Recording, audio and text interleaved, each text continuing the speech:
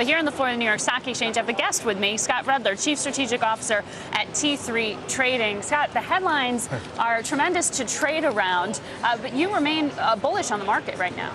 The headlines are hard to deal with, and there are so many of them. So when the headlines are just so many, you have to just pay attention to the action. We've been talking for the past 3 weeks about how technically the market's been acting well, how every pull-in has been shallow, there's been participation from a lot of sectors. Corporate earnings have been pretty decent. There's been some follow-through, even in the banks. So all these headlines have been taken in stride, and as long as we keep having shallow pull-ins, like today, the news out of Europe, it hit the markets real quickly, but buyers stepped in down about 1.5%. So we've been up 13 to 15% off the lows, and we're off 1.5% in front of a huge day tomorrow. That's still showing me commitment to this rally. You're saying shallow pullbacks. It's also shallow rallies. I mean, the volume has been pretty light over the past few weeks. The liquidity is getting constrained as well. Well, the first week of the rally was the most important. October 4th, when we had the reversal, there was heavy volume.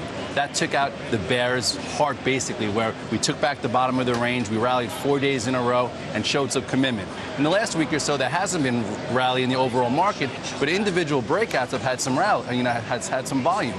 And right now, I just think there's a lot less participants in the market. A lot of hedge funds have been put out of business. A lot of buy-only mutual funds don't have as much capital. So we're not in the perfect market dynamic. It's almost like it's a new normal. So you have to take what you can get. But overall, we're about 13 to 15% off the lows, depending on the indice that you look at. And stocks have had major moves. So there is opportunity out there. So you have to continue to watch it, even though the headlines might be a little disheartening. Now, when you hear that a company like IBM is using its cash to buy back its own stock, how does that change your view of the stock or of the market? Well, IBM's been an unbelievable institutional favorite. You could actually be a stock picker and not just a trader and have held the stock and made a lot of money.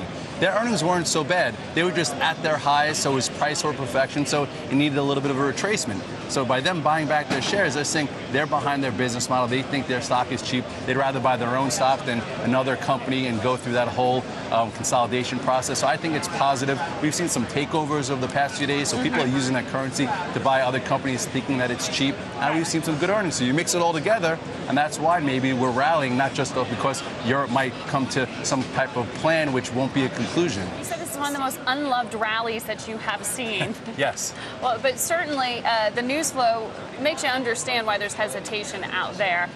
Talk to me about the range that you think we're going to be trading in. Well, there's always hesitation when you have this type of news flow. That's why it starts with a bull market. They always say they climb a wall of worry. I'm not saying this is going to be some huge bull market, but there's opportunity. There's going to be a churn in here. Right now, the first part of the move that was fast and furious took us from that 1100 to 1250. Now, as long as we hold up 1225, which was the top end of that range, I think we hold that level. We're going to continue, and we could churn all the way to 1300 because there are people that are non-involved in the market. There are buy-only mutual funds sitting on cash that have to chase performance, and then you have these bears that every 3 or 4 days I'm getting an email, can I short yet? Is this the top? What do you think? Like, all people want to do is short this market based on the headlines. But meanwhile, we've been in a 12 to 13-year range, so maybe it's all priced in. So they have to really just look at the action, and we see a rally in the banks. The banks aren't really a headwind. Remember a week ago we talked about JP Morgan? They sold it that day of earnings. It's higher since. Goldman Sachs, bad report. It went higher from 98.5 to 105, still holding okay. And then you also see retail, which is almost at the year highs. And yet we have a consumer confidence reading that's so weak today at 2009 levels. Why do you still like the XLF, Apple, and Google? Because Apple is where I see the growth, and I know that they missed a quarter. I think next quarter is going to be really good. That just people were waiting for the iPhone 5. I was waiting to see how it would react after. Yesterday was a nice day. Okay, it held the 50-day moving average, which was technically strong, or something that I was looking at.